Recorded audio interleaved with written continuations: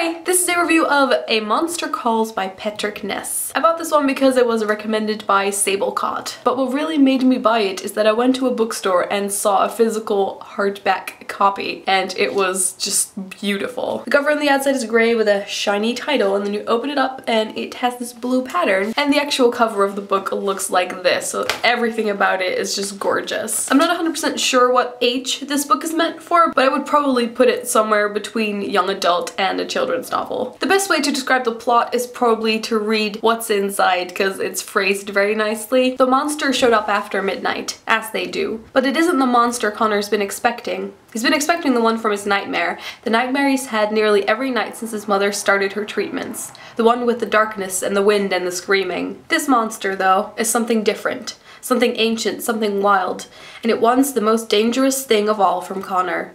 It wants the truth. Connor is a young boy and his mom is ill, and he's just having a really difficult time dealing with it. The book was inspired by an idea from Siobhan Dowd? I'm not sure how to pronounce her name, but basically Ness took the storyline that she already had and ran with it, and what he wanted to make was something that she would have liked. What I liked most about the story is that it had some stories inside of it that are told by the monster, and they're kind of in the style of Beetle the Bard, although they're not quite as good as the stories in Beetle. This would make a really good book to read to someone or to give as a present. And the other thing that makes this book amazing are the beautiful illustrations. I don't think I would have liked the book as much if it didn't have all of these illustrations that kind of bring it to life. The whole vibe of the book kind of reminded me of the graphic novel Three Shadows by Cyril Pedrosa and of Speak by Laurie Halse Anderson. So if you like those books, then A Monster Calls might be a good read for you. In the comments you can let me know if you've read this book and what you thought of it. And some other important news, I now have a second channel which is called In Turret and Tree, and I just posted my first video there, so I'll put the link in the description and you can check it out. Also, if you were following me on Tumblr before, there's kind of a different situation now. I have a book Tumblr which you can find at booksandquills.tumblr.com, where I post all of my book reviews and some book photography and just some other pictures of books that I found. And then I still have my personal Tumblr with gifs of Jennifer Lawrence at inturretandtree.tumblr.com. So if you were following Books and Quills on Tumblr, that is now In Turret and Tree, so you'll need to refollow Books and Quills. If that confused you, I'll put everything in the description and you can check it out there. I will talk to you guys later.